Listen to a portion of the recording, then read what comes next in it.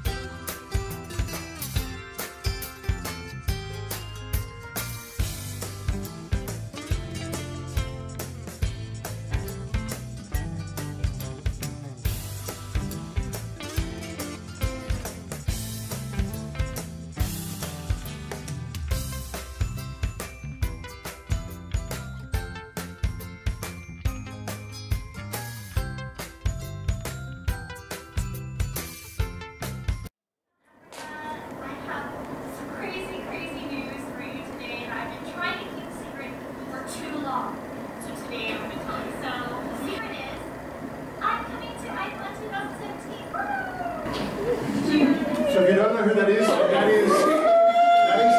Lee, Miami Bite Me. One of the top 10 cosplayers in the world. She's going to be coming out, and we'll make sure that all of you get to do signings, all of you get to do photos.